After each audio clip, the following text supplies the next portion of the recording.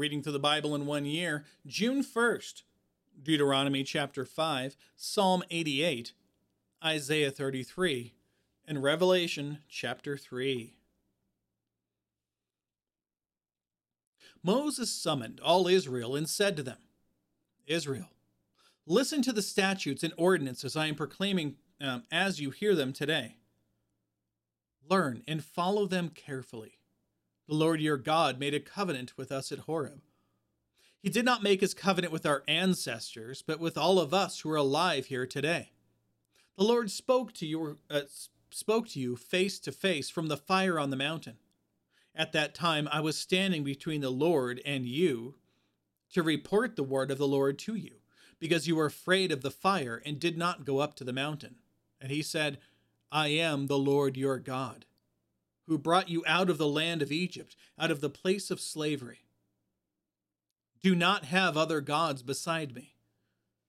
Do not make an idol for yourself in the shape of anything in the heavens above, or on the earth below, or in the waters under the earth.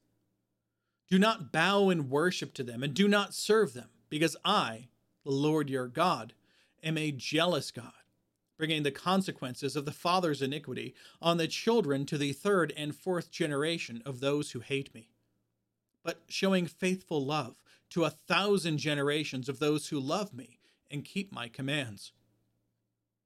Do not misuse the name of the Lord your God, because the Lord will not leave anyone unpunished who misuses his name. Be careful to remember the Sabbath day, to keep it holy as the Lord your God has commanded you.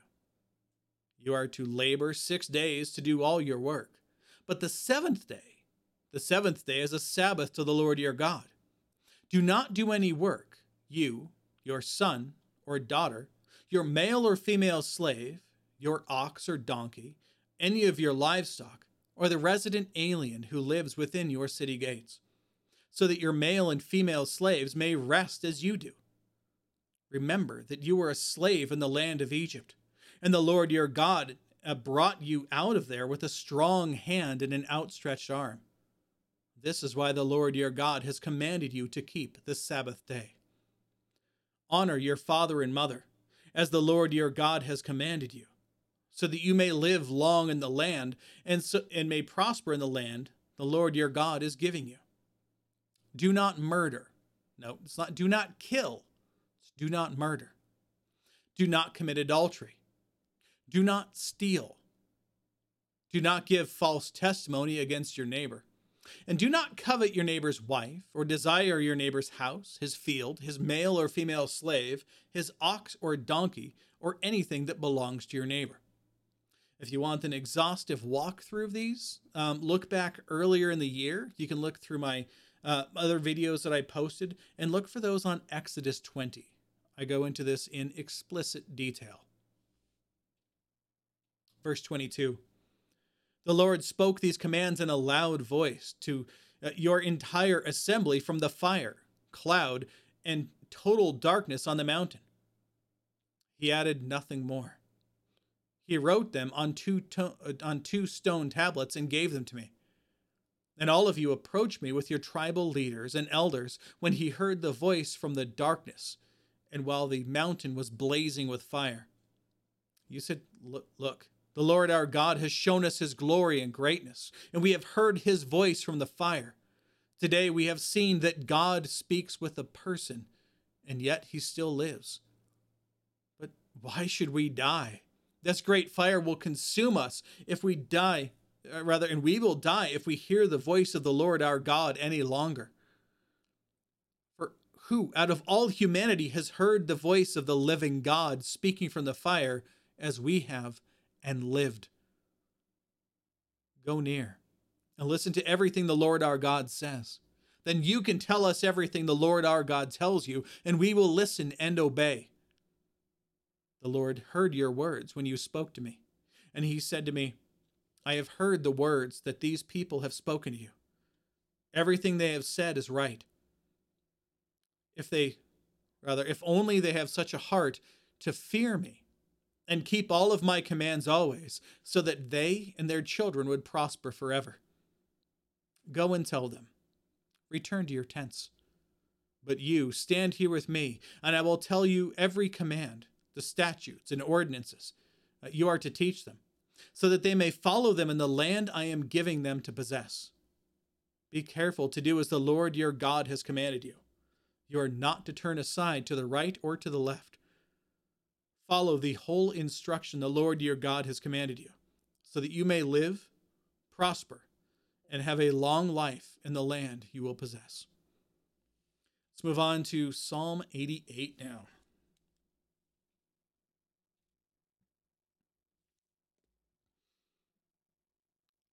Lord, God of my salvation, I cry out before you day and night. May my prayer reach your presence. Listen to my cry, for I have had enough troubles, and my life is near Sheol.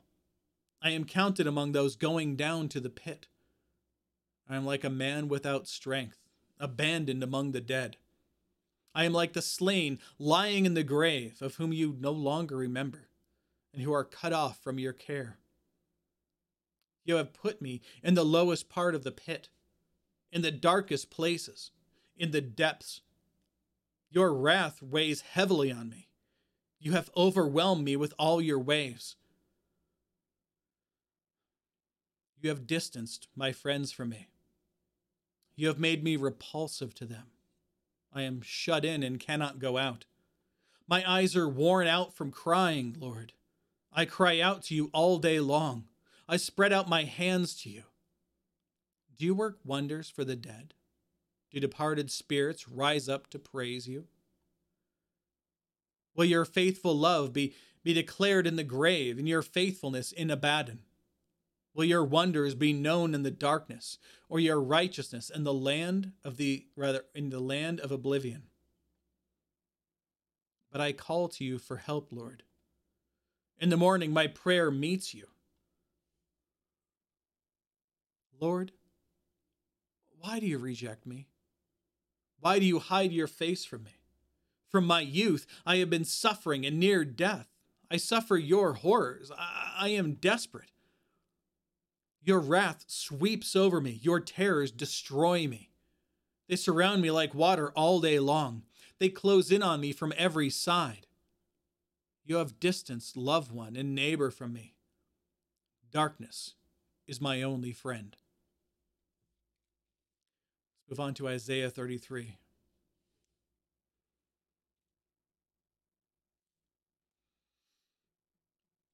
Woe, you destroyer, never destroyed. You traitor, never betrayed. When you have finished destroying, you will be destroyed. When you have finished betraying, they will betray you. Lord, be gracious to us. We wait for you. Be our strength every morning and our salvation in time of trouble. The peoples flee at the thunderous noise. The nations scatter when you rise in your majesty. Your spoil will be gathered as locusts are gathered. People will swarm over it like an infestation of locusts. The Lord is exalted, for he dwells on high. He has filled Zion with justice and righteousness. There will be times of security for you, a storehouse of salvation, wisdom, and knowledge. The fear of the Lord is Zion's treasure. Listen, their warriors cry loudly in the streets. The messengers of peace weep bitterly. The highways are deserted. Travel has ceased. An agreement has been broken. Cities are despised and human life disregarded. The land mourns and withers. Lebanon is ashamed and wilted. Sharon or Sharon is like a desert. Bashan and Carmel shake off their leaves. Now I will rise up, says Yahweh. Now I will lift myself up. Now I will be exalted. You will conceive chaff. You will give birth to stubble. Your breath is a fire that will consume you. The peoples will be burned to ashes like thorns cut down and burned in a fire. You who are far off, hear what I have done. You who are near, know my strength. The sinners in Zion are afraid. Trembling seizes the ungodly. Who among us can dwell with a consuming fire? Who among us can dwell with ever-burning flames? The one who lives righteously and speaks rightly, who refuses profit from extortion, whose hand never takes a bribe, who stops his ears from listening to murderous plots and shuts his eyes against evil schemes. He will dwell on the heights. His refuge will be the rocky fortresses, his food provided, his water assured. Your eyes will see the King in his beauty. You will see a vast land. Your mind will meditate on the past terror. Where is the accountant? Where is the tribute collector? Where is the one who spied out our defenses? You will no longer see the barbarians, a people whose speech is difficult to comprehend, who stammer in a language that is not understood. Look at Zion, the city of our festival times. Your eyes will see Jerusalem, a peaceful pasture, a tent that does not wander. Its tent pegs will not be pulled up, nor will any of its cords be loosened. For the majestic one, our Lord, Yahweh, will be there, a place of rivers and broad streams, where ships that are rowed will not go. Majestic vessels will not pass. For the Lord is our judge. The Lord is our lawgiver. The Lord is our King. He will save us. Your ropes are slack. They cannot hold the base of the mast or spread out the flag. Then abundant spoil will be divided. The lame will plunder it, and none will be there to say, and none there will say, I am sick. The people who dwell there will be forgiven their iniquity.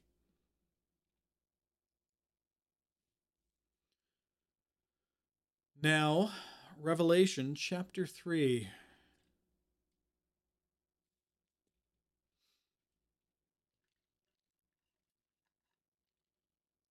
Write to the angel of the church in Sardis. Thus says the one who has the 7 spirits of God and the 7 stars. I know your works. You have a reputation for being alive, but you are dead. Be alert and strengthen what remains, which is about to die. For I have not found your works complete before my God. Remember then what you have received and heard. Keep it and repent. If you are not alert, I will come like a thief, and you have no idea at what hour I will come upon you. But you have a few people in Sardis who have not defiled their clothes. They will walk with me in white, because they are worthy. In the same way, the one who conquers will be dressed in white clothes, and I will never erase his name from the book of life, but will acknowledge his name before my Father and before his angels. Let anyone who has ears to hear listen to what the Spirit says to the churches. Write to the angel of the church in Philadelphia. Thus says the Holy One, the true one, the one who has the key of David, who opens and no one will close, and who closes and no one opens. I know your works. Look, I have placed before you an open door that no one can close, because you have but little power. Yet you have kept my word and have not denied my name. Know this. I will make those from the synagogue of Satan who claim to be Jews but are not, but are lying. I will make them come and bow down at your feet, and they will know that I have loved you, because you have kept my command to endure. I will also keep you from the hour of testing that is going to come on the whole world to test those who live on the earth. I am coming soon. Hold on to what you have, so that no one takes your crown. The one who conquers will make a pillar in the temple of my God, and he will never go out again. I will write on him the name of my God and the name of the city of my God, the New Jerusalem, which will come down out of heaven from my God, and my new name. Let anyone who has ears to hear listen to what the Spirit says to the churches. Write to the angel of the church in Laodicea. Thus says the Amen, the faithful and true witness, the originator of God's creation. I know your works, that you are neither hot nor cold. I wish that you were cold or hot. So, because you are lukewarm and neither hot nor cold, I am going to vomit you out of my mouth. For you say, I am rich. I become wealthy and need nothing. And you don't realize that you are wretched, pitiful, poor, blind, and naked. I advise you to buy from me gold refined in the fire so that you may become rich, white clothes so that you may be dressed and your shameful nakedness not be exposed, and ointment to spread on your eyes so that you may see. As many as I love, I rebuke and discipline. So be zealous and repent. See, I stand at the door and knock.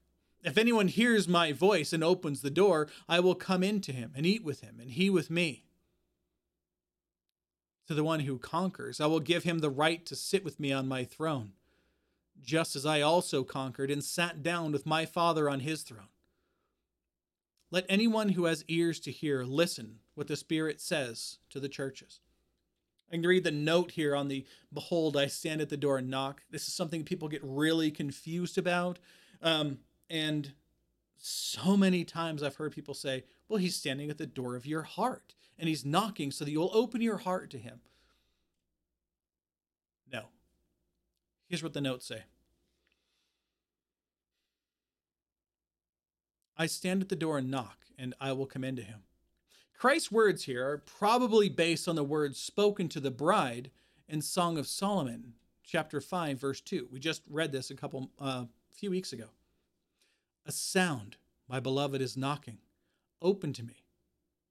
This is not an invitation for the readers to be converted, but to renew themselves in a relationship with Christ that has already begun. As apparent from verse 19, which we read before, as many as I love, I rebuke and discipline. So be zealous and repent. Remember, context. The allusion to the Song of Solomon points to a focus on renewal of a relationship, since there the husband knocks on the door of the bedchamber to encourage his wife to continue to express her love to him and let him enter. But she at first hesitates to do so. Christ, the husband, is doing the same thing to his bride, the church. All right, and that is all the notes for today. So, God willing, we'll be back tomorrow. Behold, the word of the Lord.